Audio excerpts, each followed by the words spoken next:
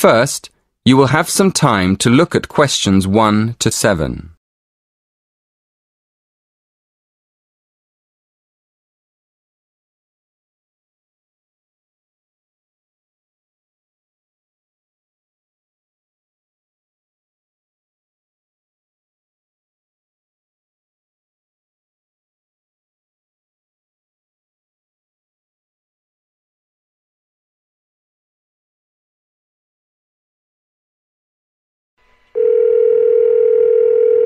Hello, Travelwide, can I help you?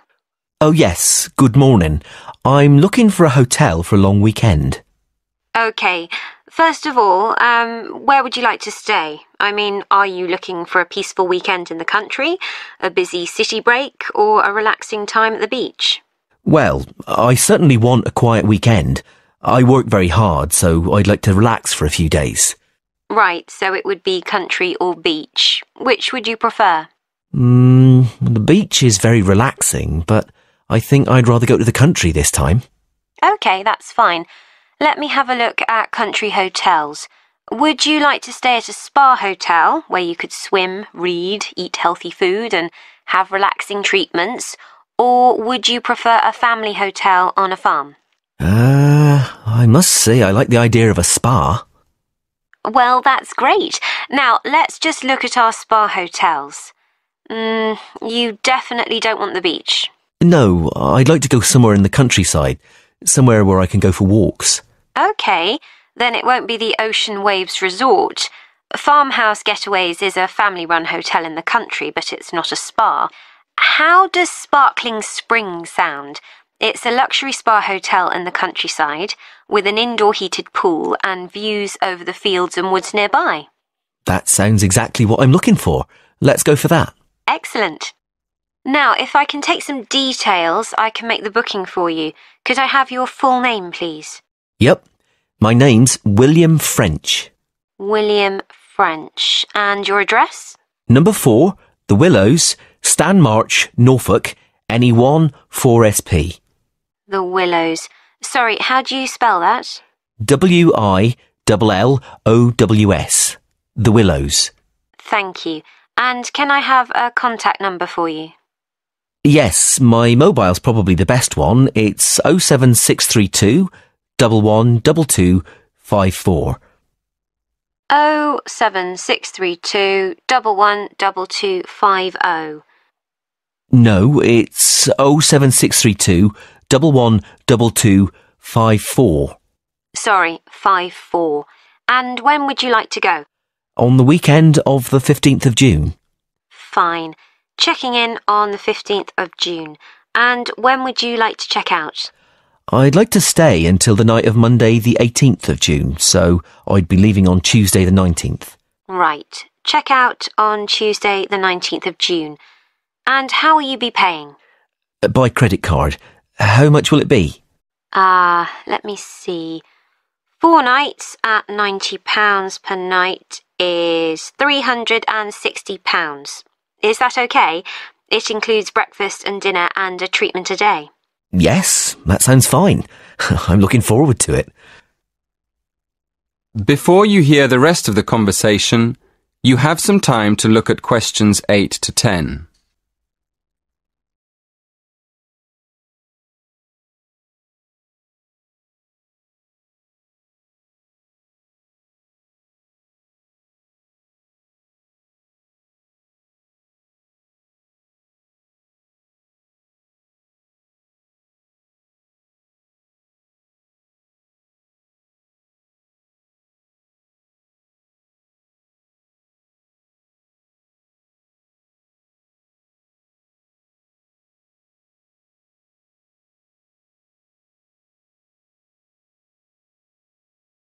Now listen and answer questions 8 to 10. Would you like me to tell you how to get to the hotel once you're in the village? It's a bit difficult to find. Oh, yes, please.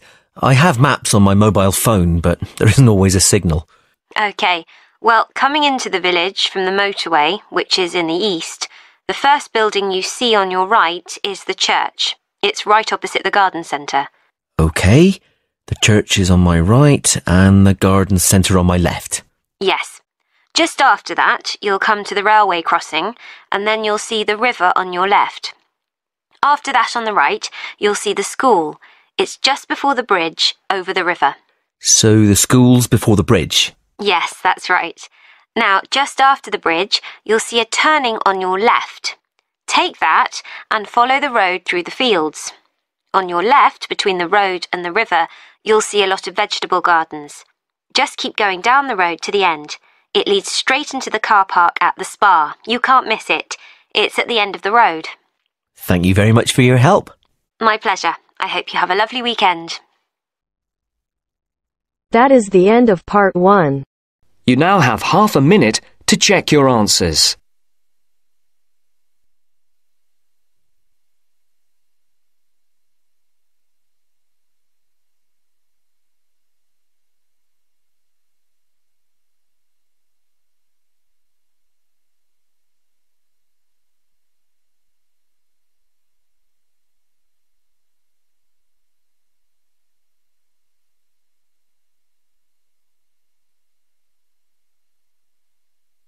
Now turns to part 2.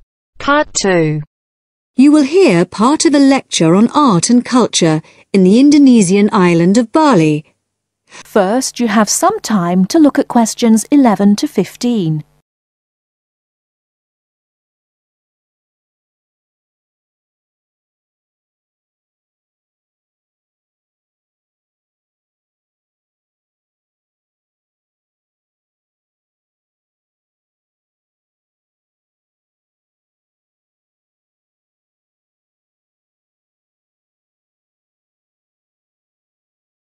Now, listen carefully and answer questions 11 to 15.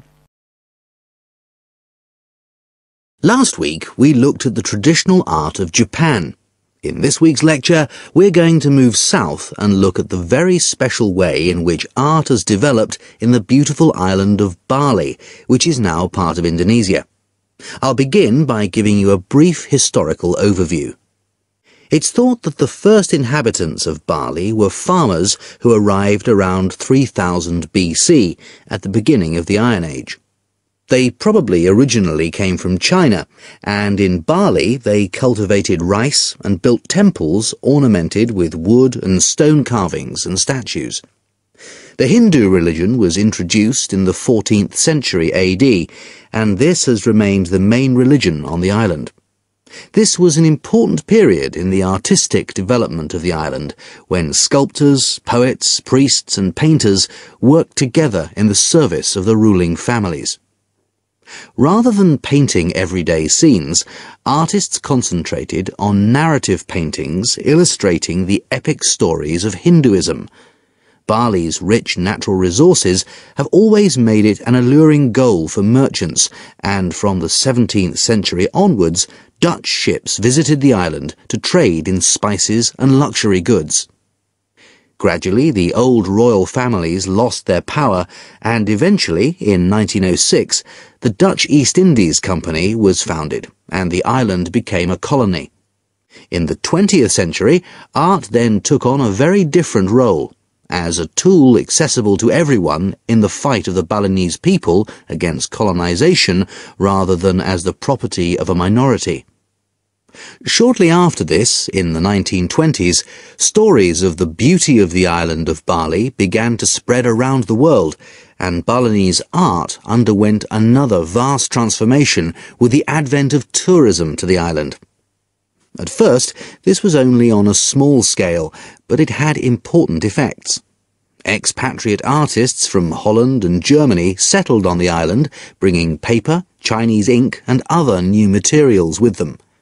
They worked with local artists, encouraging them to experiment with concepts like naturalism, expressionism, light and perspective, as well as to move away from the traditional focus on narrative painting towards something closer to their own experience. When independence came in 1945, this desire for an art to match a new national identity became stronger, and the traditional narrative paintings started to give way to scenes showing the everyday life of the Balinese people, harvests, market scenes and daily tasks, as well as the myths and legends of their history. Before you hear the rest of the talk, you have some time to look at questions 16 to 20.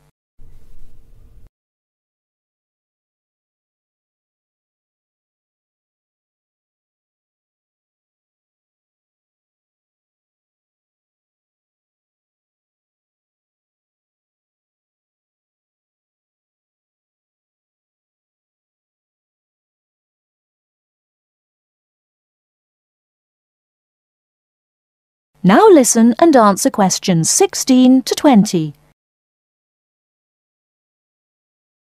Many of the features that give this art its special place in the world today can be traced back to these historical roots. One feature that is rooted in the events of the last century is that today in Bali, the production and the appreciation of art is not restricted to a minority. In fact, there is a famous saying that in Bali, everyone is an artist. And it's not considered that to make art or talk about art, any formal training is needed. Art is just produced as part of Balinese life. Even fruit salad is served with flowers strewn on top. One factor which has contributed to this productivity is Bali's fertility. Over the centuries, the rich soil and the fact that food and shelter are readily available has given the islanders the leisure to develop their arts.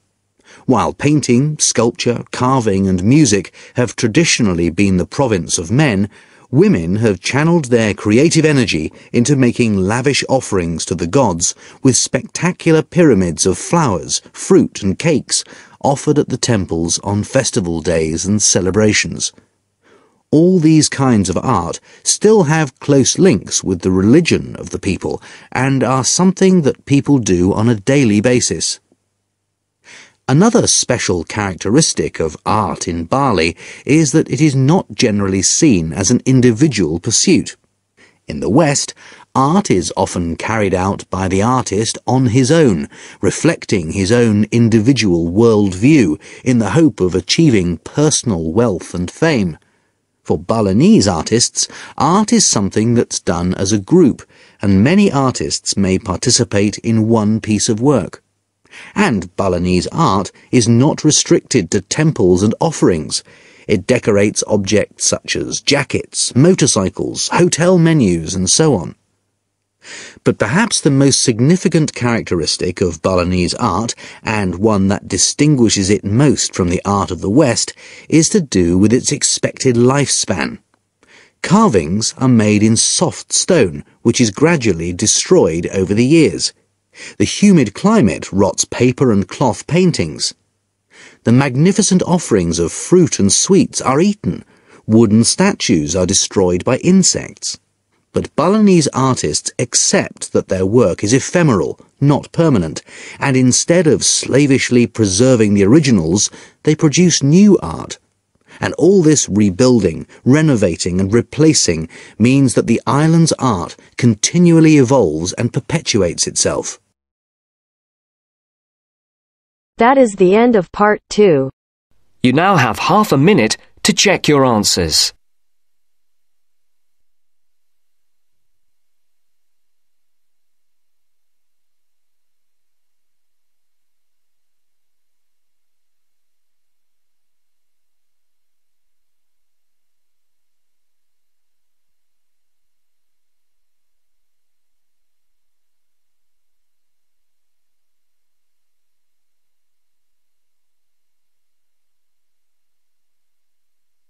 Now turns to part 3. Part 3. You will now listen to a talk on bicycles. First, you have some time to look at questions 21 to 25.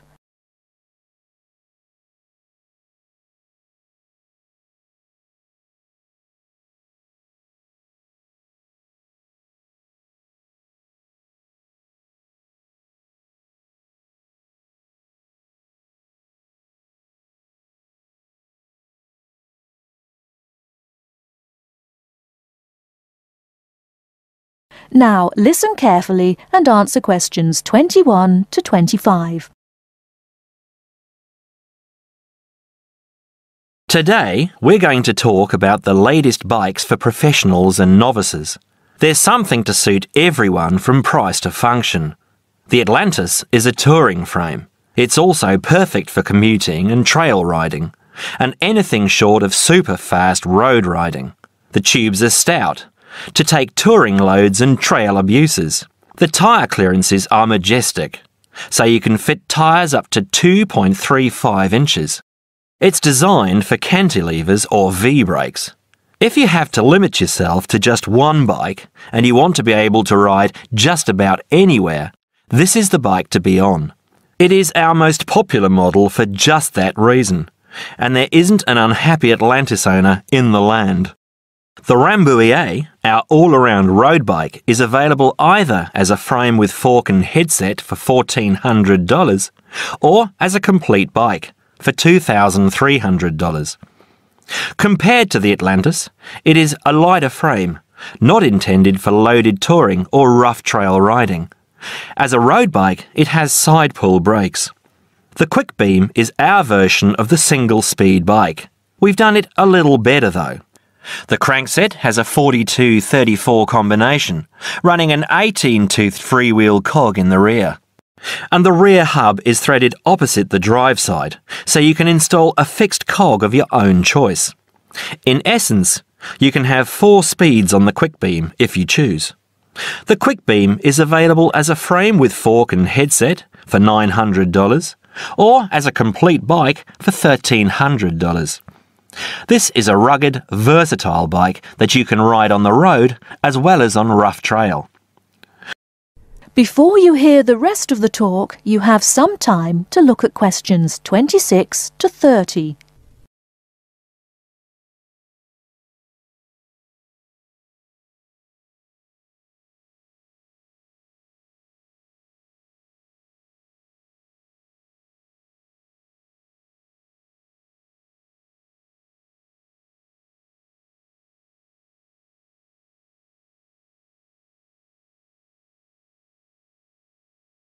Now listen and answer questions 26 to 30. The Saluki is our roadish, light touring, randonneuring frame. It's designed for 650B wheels. If 650B means anything to you, you'll either love it or think it's marketing suicide. If you're new to 650B and a follower, you won't want it. If you're new and a rebel, you will. Now, I'll just talk a little about saddle comfort. The road bike, for the most part, has turned into a high-tech, uncomfortable machine, and the proof is all around us. Look through any bike magazine or catalogue, and you'll see the saddle up to 6 inches higher than the handlebars. It is impossible to be comfortable on such a bike. It forces you to lean forward, putting more weight on your groin, hands and arms. People ride these bikes with straight, locked-out arms and wake up with aching backs. They endure it, get used to it, or buy recumbents. When we custom design a bike for you, you'll be able to get a comfortable position. Your back will be between 45 and 50 degrees, and there will be a noticeable bend in the arms. And most importantly, your arms won't be supporting your body weight. You won't have to look up to look ahead, because you won't be hunched over and low. That means our bikes are more accessible for riding on the flats, or even for short climbs. We consider this when we design and build your custom frame. That is the end of part 3. You now have half a minute to check your answers.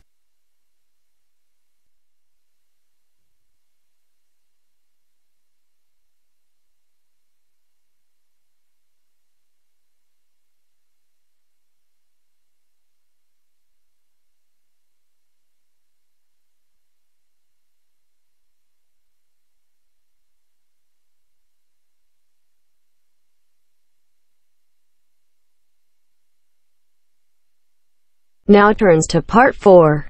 Part 4. Listen to somebody giving a talk about homelessness and check your ideas. First, you have some time to look at questions 31 to 40.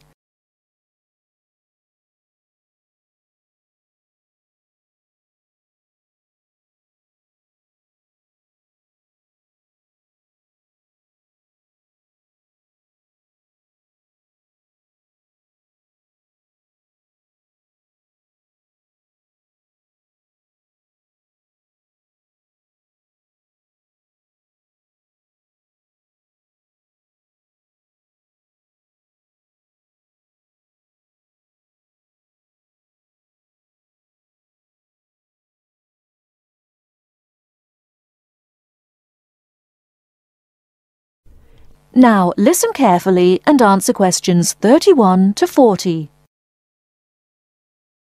Now, I'll start by explaining what homeless means, and it means a little more than simply sleeping out in the street. The people you see in parks and gardens or bus stops and shop doorways are a small percentage of the people that we class as homeless. People are homeless if they are sleeping on the floor or on the sofa at a friend's house. They are homeless if they are sleeping in a hostel or shelter for homeless people. They are homeless if they are sleeping in a car or any other vehicle. We also class people as homeless if they are separated from family or other people that they would normally live with. People are homeless if they live in conditions that are so bad that their health is affected. And they are homeless if they are in danger of violence or physical abuse.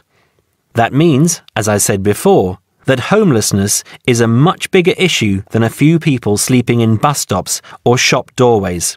This is just what you see. So why do people become homeless? People do not choose to be homeless.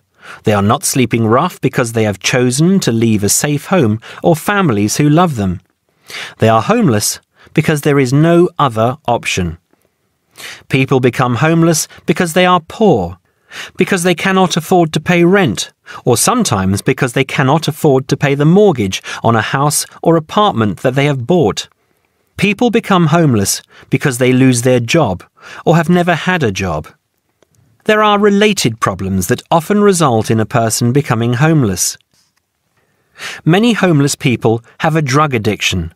They are either homeless because they spend their money on drugs, or they have become addicted to drugs because they are homeless. A high percentage of homeless people have mental health problems and find it difficult to make the decisions about their lives that most people can make. A number of homeless people are ex-prisoners. When they are released from prison, it is very difficult to find a job and a place to live. Many people become homeless because the owner of their home, a landlord or landlady, evicts them.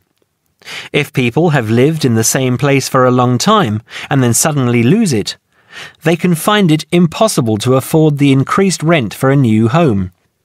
Many people have to move out of the place they live because it is dangerous. A young person may have a violent father or a wife a violent husband. These people are too afraid to stay in their home, and they risk making themselves homeless. Finally, in many parts of the country, there is just not enough housing. Certainly not enough housing that poor people can afford. The increase in the value of property has made life difficult for many people, not just homeless people. I'm sure many of you will understand that. So, how do we deal with a problem as big as this? It isn't easy. In this country, people with very poorly paid jobs or no jobs at all receive some kind of financial support. In some cases, all or part of their rent is paid by the government. This helps to stop people becoming homeless. But if you are already homeless, it doesn't help. Most towns, like this one, have shelters for people who are temporarily homeless, but they cannot stay at them permanently. They have to move on after a certain period of time. Some towns have food kitchens where homeless people can get a meal 2 or 3 times a week. The problem is that shelters and food kitchens don't really deal with the cause of the problem. They deal only with the effect. People can stay in a shelter for a while, but it will not help them to find a home of their own, and that is what they need, of course.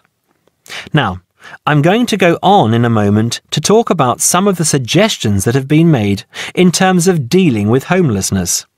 Ideas for dealing with the problem in a more permanent way. I'll also talk about some of the programs that are in place and are in some cases very successful in other parts of the world. Before that, does anyone have any questions about what I have said so far? That is the end of part 4. You now have half a minute to check your answers.